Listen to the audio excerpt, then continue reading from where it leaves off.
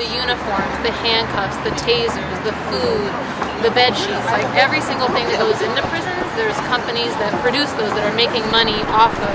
The more people there are in prison, the more supplies they have to make, the more money they make. And the prison industry is a multi-billion-dollar industry. And some, particularly private prisons, have written into their contract that these prisons must be full, or must be a certain percent full, in order for the contract to be met.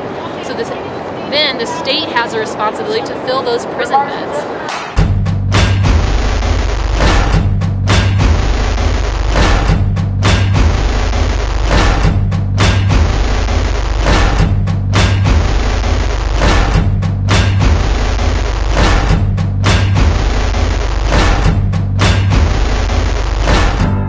In the media, we're seeing a lot of violence in Chicago, and it's not necessarily reflective of people's realities.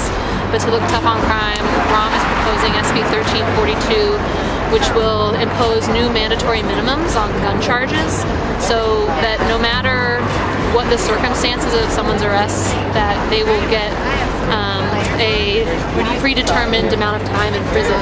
That if you're somebody who is a first-time offender with a gun illegally purchased or had in your presence, no matter whether the gun is actually loaded or unloaded, then you have a 1-year mandatory sentence.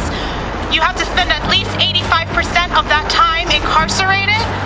No judicial discretion. If you are somebody who already has a felony, whether that felony involves guns or anything else, then you have an automatic 3-year mandatory sentence. Some of our members have been incarcerated.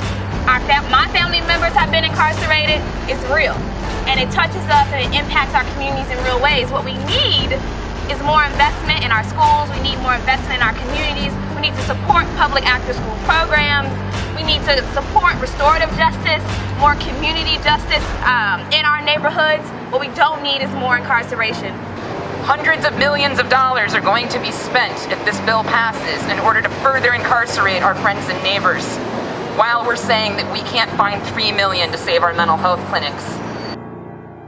And everybody knows this doesn't work.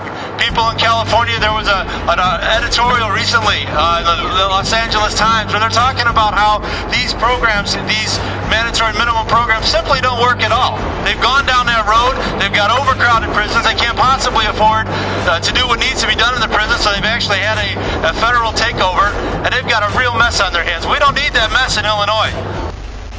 Bottom line is that we want him to understand that we're really not, as community members, in support of more incarceration. Those billboards are everywhere. We're not building a new Chicago. We're trying to save the one we already have.